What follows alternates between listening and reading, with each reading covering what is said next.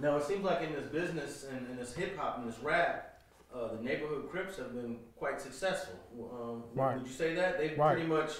Everybody love the neighborhoods. They created a lane, and I think they've pretty much been on the top for the last decade or so. Yeah, everybody love neighborhoods, man. That's just what it is, man. You know what I'm saying? Everybody love neighborhoods. Our style, our flavor, you know what I'm saying? And that's just what it is. I don't know. So come sign up.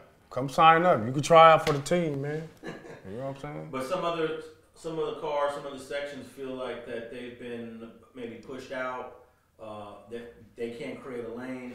Well, the homies, we been blackballed.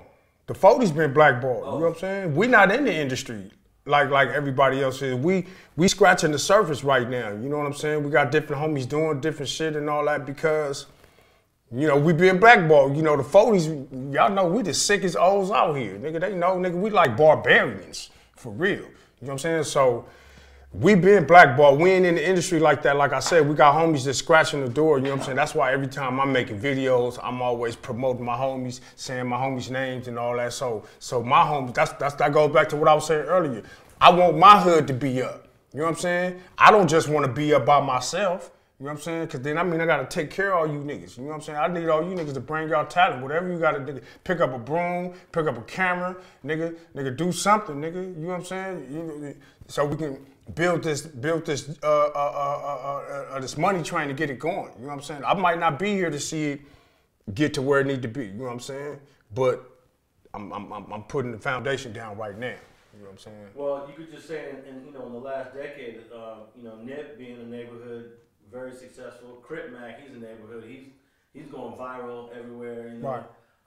J Stone, another neighborhood. I think he's pretty much at the top of the game when it comes to J Stone from where? 60s. From 60s? Yeah. Yeah, see, that's what I'm saying. All them niggas is from there. Niggas ain't from 40s.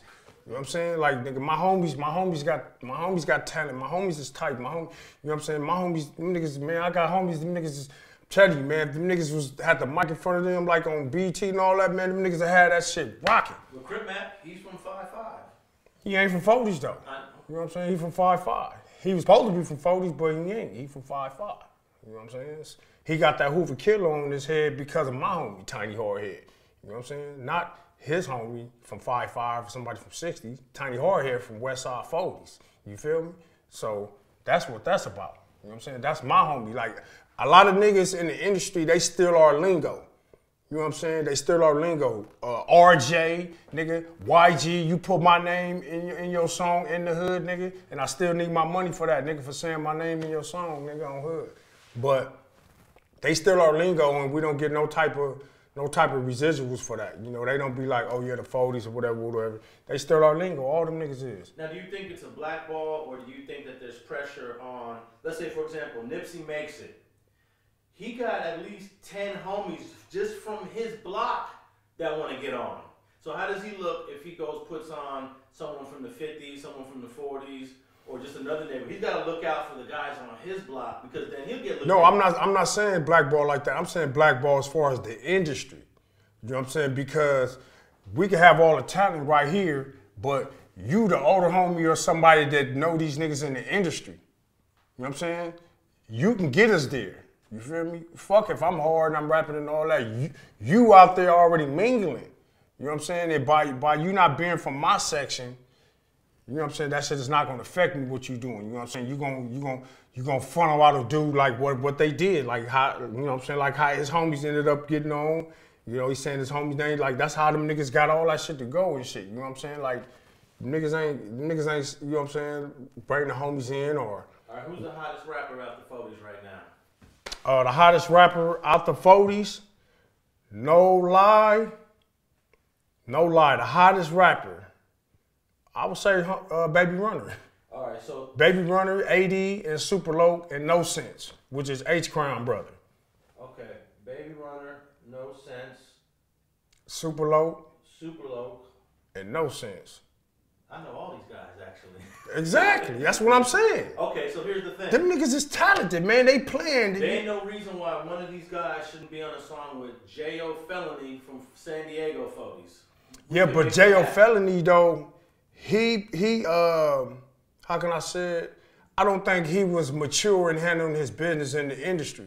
Meaning he's somebody that's solidified, already stamped and certified in the industry, having hit songs, knowing people and all that. Ain't he really from the streets?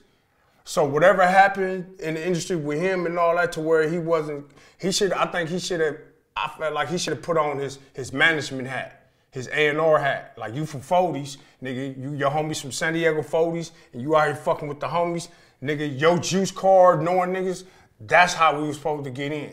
But for whatever reason, niggas do whatever they did. It worked out however it worked out, whatever. You know what I'm saying? The homie's just kicking the dough down right now. And my homie Blue Nose, my bad. The homie Blue Nose too. He from a whole nother state. But we got a few homies that's doing their shit, man. But Baby Runner, Super Low, 80 and No Sense, guaranteed easy call right now. AD's the only one I don't know out of that group you just Tiny AD, the homie X4, yeah. You always see him with Baby Runner. He be on the pictures with him. He the yellow nigga, little skinny yellow nigga and shit. You know what I'm saying? No, I think that I'm gonna reach out to J.O. Felony and say, hey, put one of these dudes on your next track. You know. Well, he know Baby Runner. He fuck with Baby Runner. He know Baby Runner. They know Baby Runner good. J.O. Felony know the homies. This nigga done been in the hood. He done came to the hood day and all that on 40 Crip. Cuz know the homies.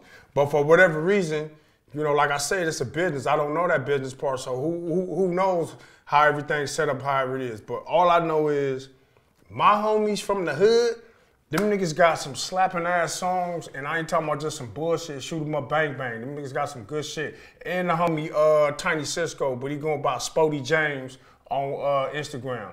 That nigga hard. He been hard. You know what I'm saying? So, yeah. But this our year right here. I'm saying it right here. This the first time you heard it. 2023, nothing but number 23s the whole year, nigga. Utilizing their talent like I've been telling them for years. You know what I'm saying? When we used to be hanging out in the hood, in the trenches, and I'm like, nigga, you need to be rapping. You need to be doing this. You know what I'm saying? Because I know you niggas got talent. You know what I'm saying? I'm a homie like that. I'm pushing you, nigga. Go do your shit. Quit worrying about these niggas, man. You got talent.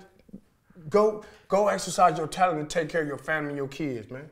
You know what I'm saying? Because at the end of the day, when you doing anything successful, whether you working, stacking your money, you hustling, stacking your money, robbing, grinding your money, you got females giving you money, whatever you doing, if you doing anything that's gonna elevate yourself, or you even looking like you're doing better than the next person, somebody gonna be mad. You know what I'm saying? They gonna feel like they